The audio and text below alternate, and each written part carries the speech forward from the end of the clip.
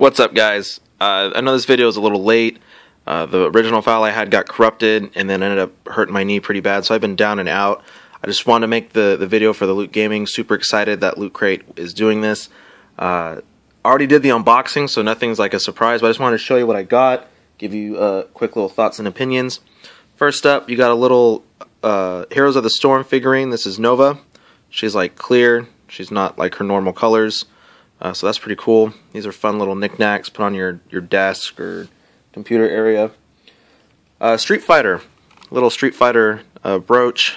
If you're a fan of Street Fighter or even just a fan of skulls and whatnot, like that, put on your jacket, bag, whatever, represent, show your gaming enthusiasm. Socks. You always gotta look stylish.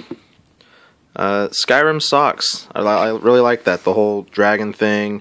They're black. So you can't go wrong with socks. It's perfect. I can wear them at work. Just got to wear black socks at work. This item here, little difficult to do because I'm doing all this handheld by myself. It's a Halo scarf. So this part like goes on your head, right here. Put it on your head. So it's like part of yourself's chief, and then it's got like these parts down here that you wrap around your neck. So look at that, Loot Crate exclusive. So that's pretty cool. It's kind of fun. It's a different kind of item to have. Enjoy that. I'm sorry. Everything's so blah right now. T-shirts. Gotta love t-shirts, guys. Mario. Got all the characters on there. All the like enemies, the powers, the different things that were in the game.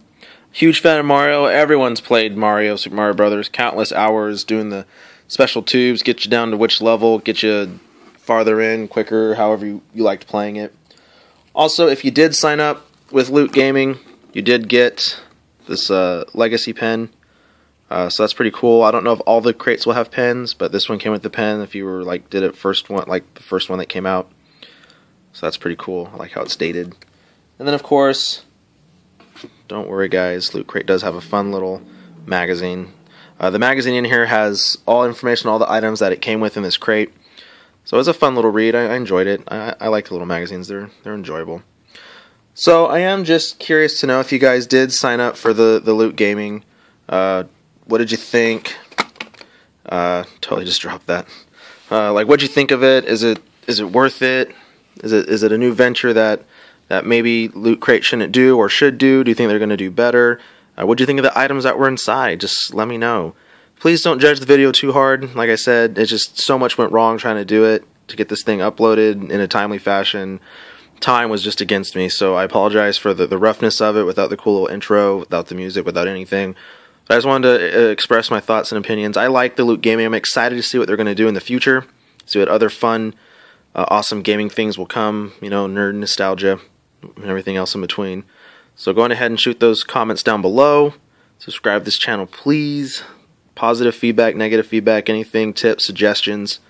And remember, guys, you heard it here at The Source.